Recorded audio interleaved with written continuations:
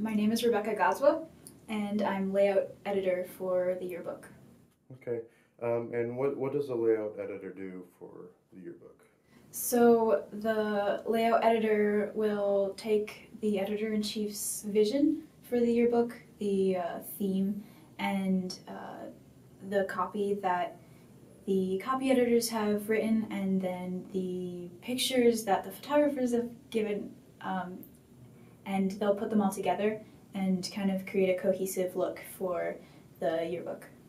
Okay, so you're kind of like the assembly person, you know. Mm-hmm. Okay, Yeah. and what is the kind of process that you go through, you know, creating a page or what would you call it? Just a page? Spread. Spread, yeah, that's what I was trying to think of.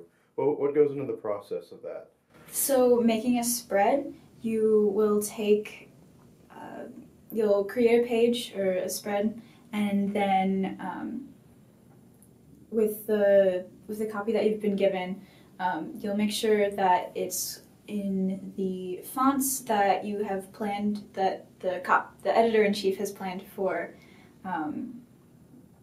the book to have, and then you would put in like a title, and then you'd have the copy itself, and you'd make sure that there's like the things that it always is supposed to have, so the numbering, you have to make sure that there's numbering, that the photographers have been given credit, and then you get to place pictures in a certain way so that's attractive, and like some of the things that come into play with that is kind of figuring out what people will look at first.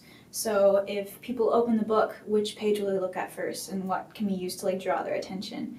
And so it's a lot of fun.